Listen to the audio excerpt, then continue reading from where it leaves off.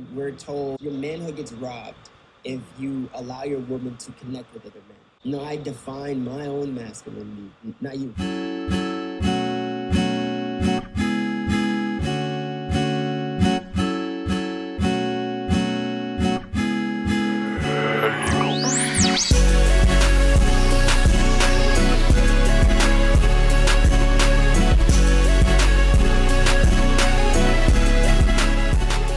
Good, homies. It's your man, Dr. BOA. You know, in this particular society, the definitions of manhood, the definitions of masculinity, the definitions of what a man should be, what a man shouldn't be, how a man should behave and how he shouldn't behave, should be pretty much etched in stone. But the issue is you have a lot of men who were raised in the home without a man.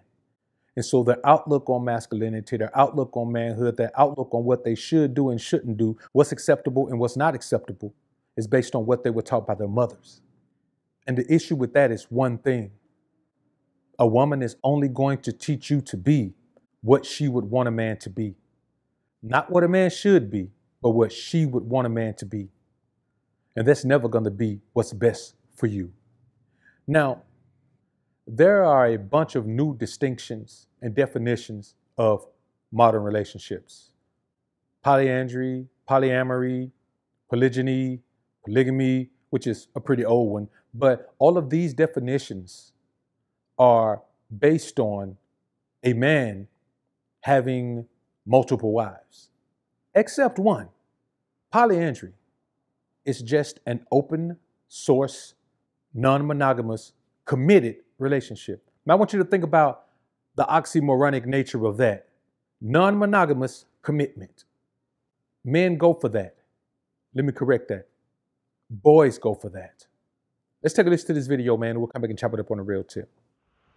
What would you say on your end was the most difficult part of being in an ethical, non-monogamous relationship? Society.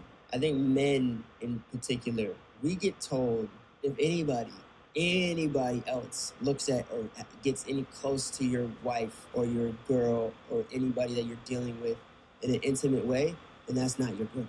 And we're told that, like, you're not a man if you're not protecting the home, right? Your manhood gets robbed if you allow your woman to connect with other men. The response from family and friends and even the internet was a lot of attacks on my manhood. And so then when your peers are like, you're in this style of relationship, oh, you're not a man.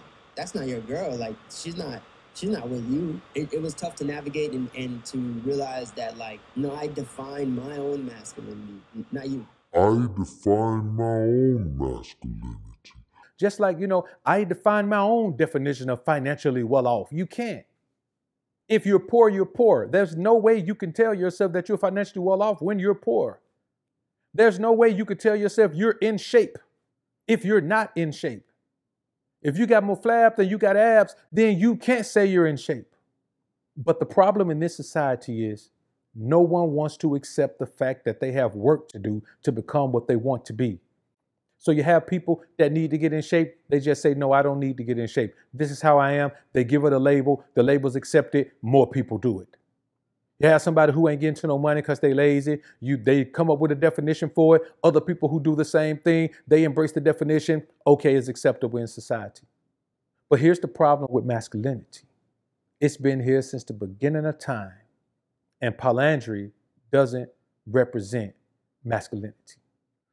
Now, when you hear a young man say these things as if something is wrong with them, he acts as if something's wrong with a man saying, I don't want my woman to be intimate with any other man. Here's the thing. If she's gonna do it, she's gonna do it. But you are a fool of a man if you just embrace the fact that she's gonna do it. What is the purpose in having her as your woman? Would you let any man around just drive your car? Would you let any man around just have access to your bank account? Would you give any man around your social security number? Would you just meet any man around and give him a kidney? Tell me the one other thing that you would claim as your own that you would just let other men have access to. I'll tell you, nothing that you value. So if you don't value the woman enough to put her in the same box as the other things you value, What's the purpose in claiming her as your woman? She is not yours. All of those things that you don't share, those are yours. This thing that you share is not yours. Here's the problem. You have to deal with this as a beta male simp mangina in a relationship with a woman who forces this upon you and says, if you want to be with me, this is what you have to accept. When you accept that, you're accepting the fact that that's not your woman. You don't have a choice.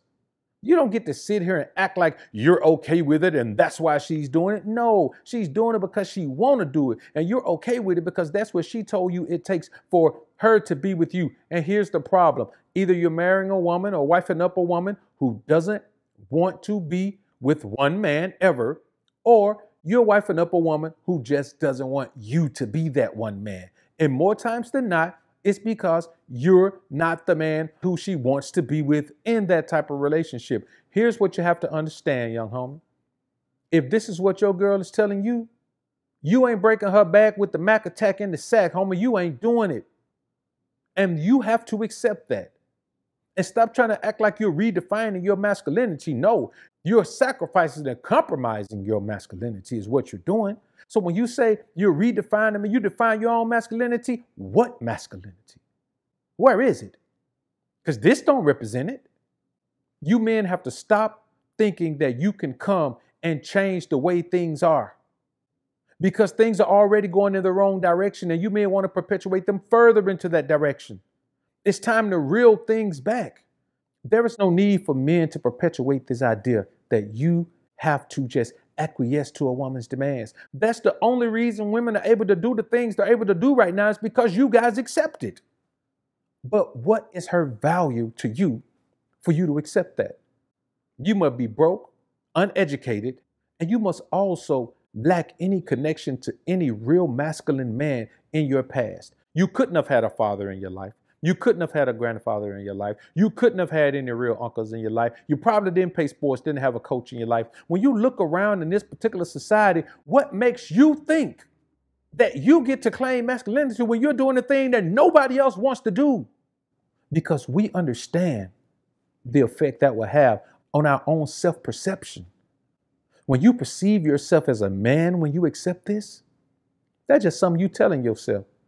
As a matter of fact, it's something that you've accepted that your woman told you, or your mama told you, or your grandmama told you.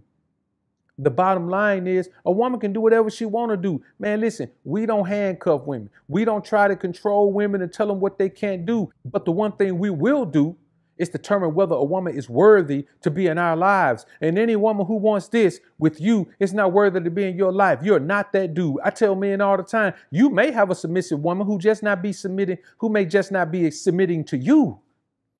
And that's cool. Sometimes the chemistry isn't there. And then you have to let her go. But you never, ever accept something like this. Because this is not manhood, masculinity, or any of the things that we would want young men to grow up to be. This is beta male simp manginitis. Here's a man who says a part of this woman is better than none of her.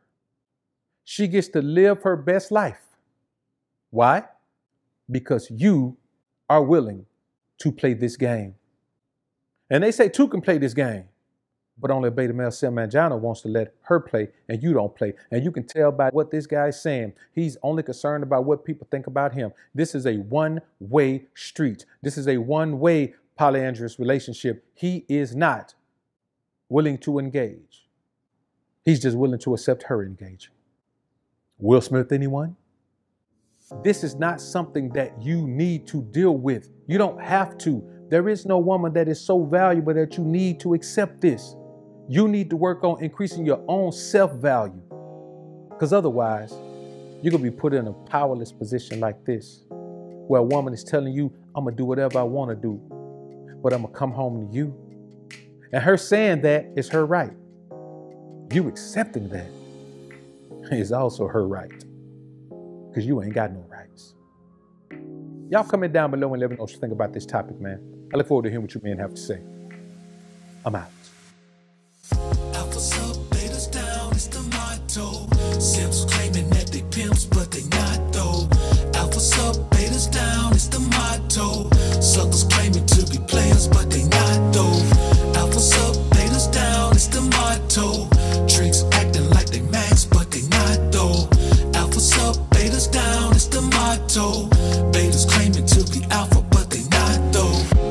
I'm not gonna tell you, man, that you shouldn't value your woman at all.